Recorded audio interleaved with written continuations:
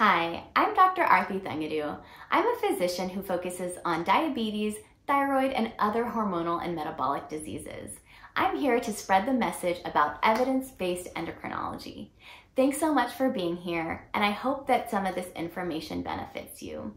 Please don't forget to subscribe, like, and share with anyone who you think could benefit. Today, we are going to discuss diagnosis of elevated cortisol. So, there are 3 tests that we use in endocrinology that are evidence-based ways to look for elevated cortisol. They are an overnight dexamethasone suppression test. This involves taking a pill at 11 p.m. the night before you have your cortisol checked the next morning. The second test that we use is a 24-hour urine-free cortisol. This is a 24-hour collection of urine that we test your cortisol in.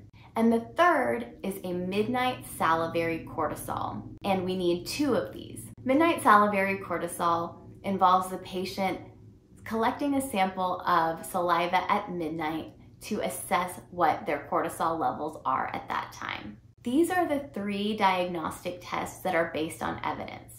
There are several tests out there, even ones that you can mail order online to do at home, and many providers are doing other cortisol tests, but those are not based on evidence.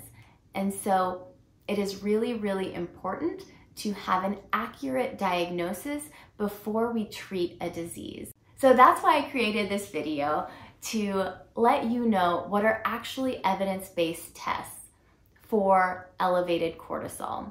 Accurate testing is necessary for accurate diagnosis, and accurate diagnosis is necessary for accurate treatment. Elevated cortisol is not a common diagnosis, and it is not a diagnosis that you necessarily want to have. Treatment of true elevated cortisol can be time-consuming and complex.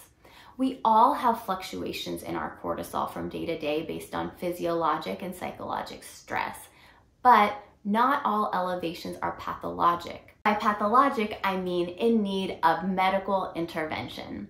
So yes, you may have a moderately elevated cortisol due to stressors or illness or other things like that. But since cortisol levels are so variable in each person, it is really hard to identify those mild to moderate day-to-day fluctuations in cortisol. Modulating our physiologic and psychologic stressors is important for all of us, but there is no good lab test to tell us whether we have a moderate but not pathologically high cortisol level. I know there is a ton of information on the internet about cortisol, stress, inflammation, all of these kinds of things. So I'm here to provide evidence-based information on how we test for high cortisol. I hope this was helpful, and thanks so much for being here. Please don't forget to subscribe, share, and like. Thanks so much, and see you next time.